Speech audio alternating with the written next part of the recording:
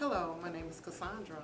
My daughter's name is Samaya. She's 10. She's been with Carolyn's Dance Land for 5 years. She's also a member of Bayou Promise. Now, my experience with Carolyn's Dance Land has been very gratifying. It has filtered over into my daughter's educational experience. She loves to dance. She wants to do well. She wants to impress Miss Carolyn and myself. And she knows in order to do that, she has to make good grades. Now, Carolyn is an enthusiast. She encourages the children to do well. She works hard with the children, and she also is a positive role model for all these students. You have a variety of dances here. You have tap, jazz, ballet, liturgical, and all those dances. So that makes the child well-rounded. A lot of students here are allowed to travel different places, whether if they were not in dance, they could not go there.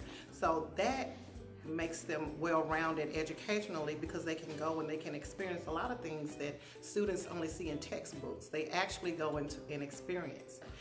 This is a great place to be as far as dance, and now we have the performance arts company that's coming in, and it's going to allow them to broaden their horizons even more. My experience here has been phenomenal. I travel with the students all the time, and I enjoy myself as well.